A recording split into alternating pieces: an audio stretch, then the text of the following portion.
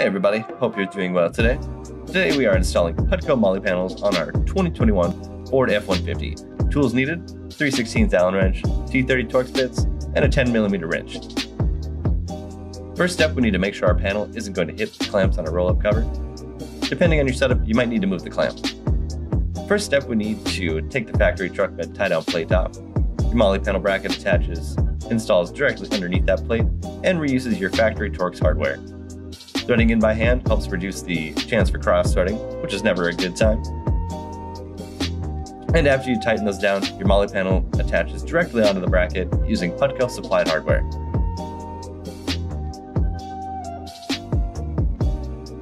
After you've fully tightened down your panel, you can go ahead and reinstall your brackets if possible, or move them down where you're not going to have any interference with your Molle panels. Moving on towards the back of the panel, on the F-150 it is a 2-piece panel for the long box setup.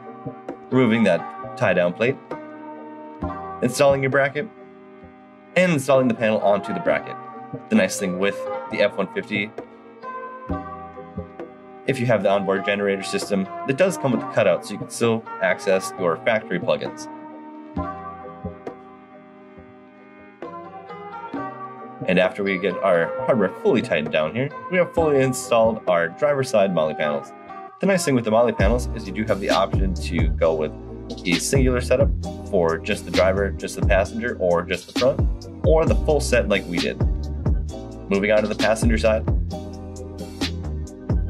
installs just like the driver's side, removing our truck bed tie-down plate, removing our Torx hardware, and installing our Putco Molle panel bracket directly underneath our tie-down plate.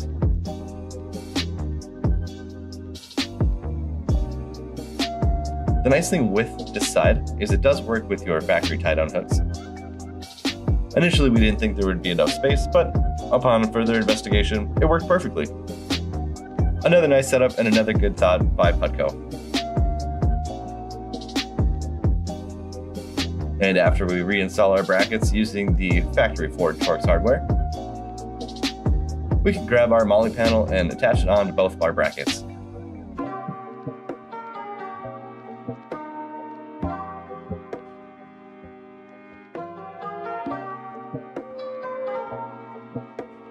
The great part about the Putco Molle system is they do have a full mounting plate as well for the overland rack. So if you have the overland rack set up like we do, you can use the same technology that they have to tie down your items on your rack system as well. And here's our afterthought. Hook works great with the Molle panel. Moving on to the front half of this setup, removing our truck bed tie-down plate and hardware. As you can see, there's a little bit of a pattern here. Installing our bracket underneath the tie-down plate, reusing our factory Torx hardware. Making sure they're nice and tight so your panels aren't going to go anywhere.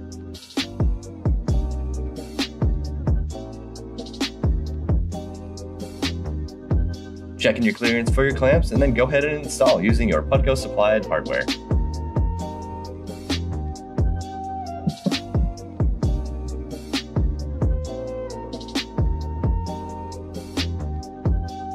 After we final tighten this down, we are wrapped up with the passenger side.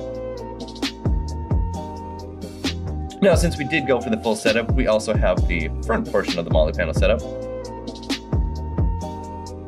Here, we start by removing our factory tie-down hooks. And again, it does work with the Molle panel brackets, so you can go ahead and reinstall those on top of your brackets as well. The brackets are side dependent. You want to make sure you get the left and right side on the correct side.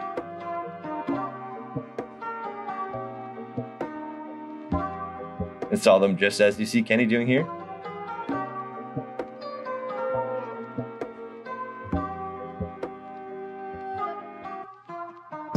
And after we fully tighten our hardware, then we can move on to the top side of our mounting brackets.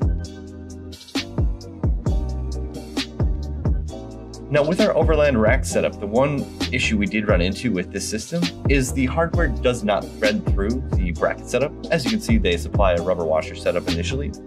But with overland rack, there's a little bit bigger bolt that goes through. Quick fix to this was drilling the bracket out to fit our hardware.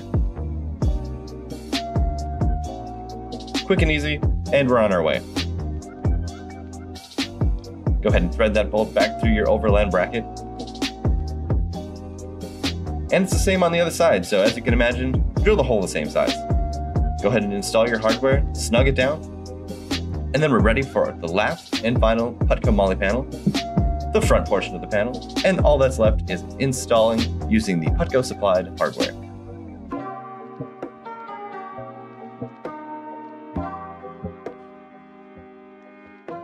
Starting by hand greatly reduce amount of cross-threading that could happen.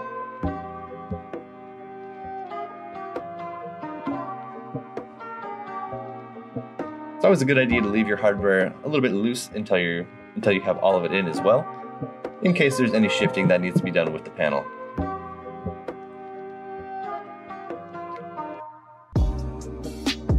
And after all of our hardware is in and ready to go, we can go ahead and fully tighten all of our hardware.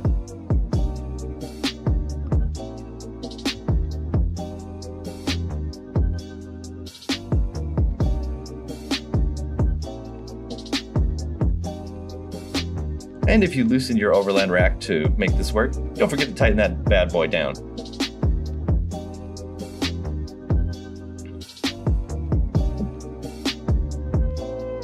And there we have it, everyone. Our Putco Molle panel setup is fully installed. RHR Swag for your latest and greatest truck accessories. Like, follow, subscribe, RHR Swag.